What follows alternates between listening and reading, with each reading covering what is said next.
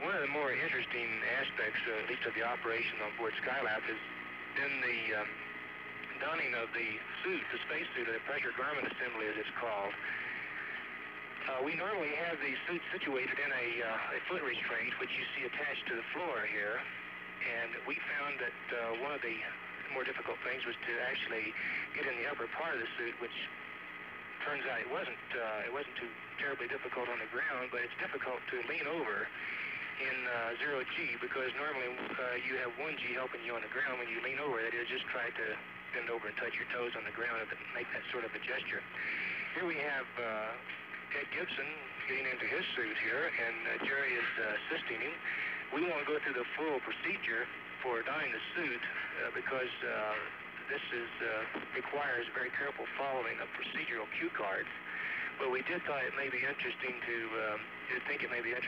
look at the operation and the dexterity involved in, or lack of it, as the case may be, in donning the suit.